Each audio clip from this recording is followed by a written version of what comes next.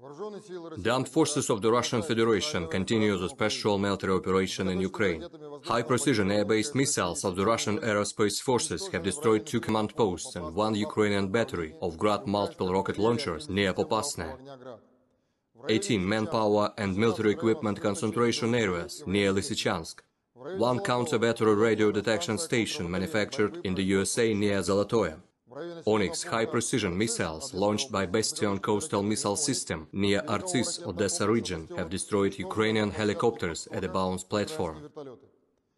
Operational tactical and dummy aviation have neutralized 52 manpower and military equipment concentration areas, as well as 1 ammunition depot near Glukov.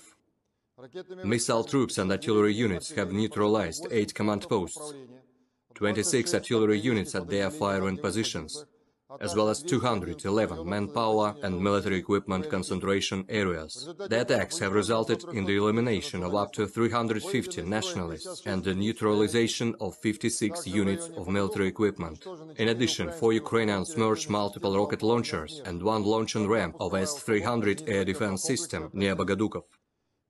Russian air defense means have shot down 3 aircraft of the Ukrainian Air Force.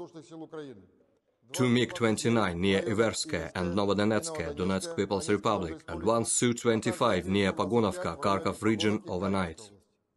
3 Ukrainian unmanned aerial vehicles, including 1 Bayraktar TB2, have been hit over Snake Island.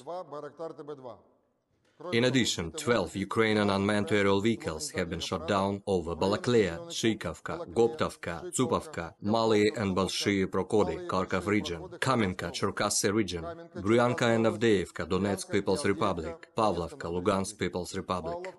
3 projectiles of Smerch multiple rocket launcher have been intercepted near Izum and Snezhkovka.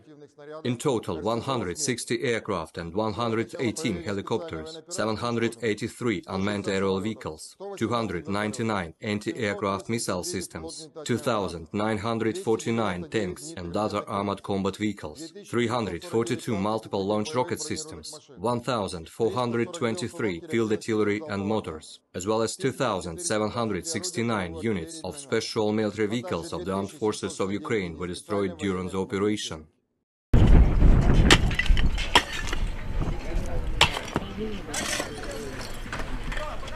Мы умираем, да?